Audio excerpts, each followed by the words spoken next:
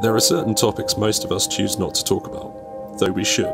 We may not know enough about these topics or may even fear these discussions. Brain death is one of them. Let's talk about it. Brain death happens quite rarely. The chance of dying by brain death is very little. Out of 100 deaths in hospitals, brain death happens only once.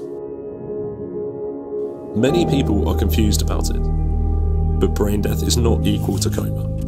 Coma or unconsciousness can be the symptom of various nervous system disorders, and many times it is temporary. In case of coma, the brainstem responsible for coordinating organ functions works properly.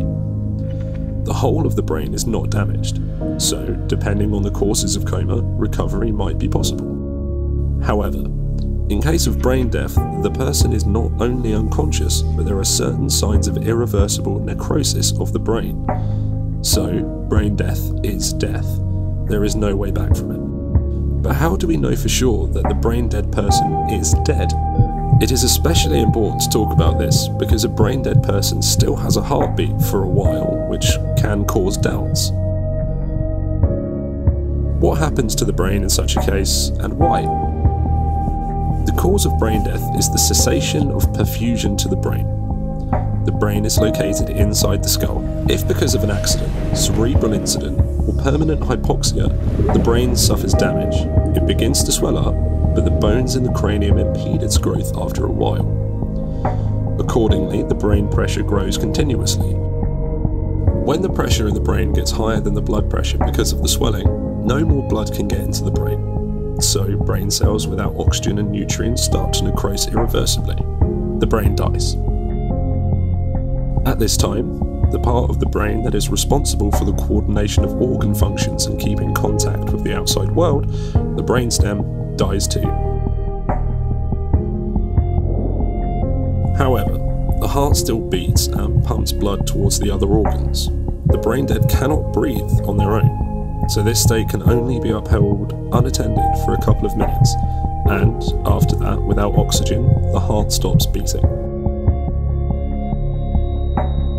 The missing breathing can be replaced temporarily with a respirator, so oxygen can reach the brain dead's beating heart and organs in the abdomen and chest.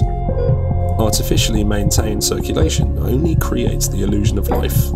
The brain dead, although their hearts beat and mechanically ventilated, does not feel anything, cannot hear, see, and has no thoughts because they are dead. All the brain functions are gone. The death of the brain is the death of the individual person as well. Brain death has clear symptoms. This way, brain death can be determined unambiguously with quite simple examinations. Among others, the lack of brainstem reflexes and inability to breathe without help. This is called brain death recognition. Afterwards, during a longer period of observation, these examinations have to be repeated. At the end of the observation period, several specialists examine the presence of the brain death symptoms together, and if they are detectable, the physicians confirm the person to be brain dead and document it. Brain death declaration is confirmation of death.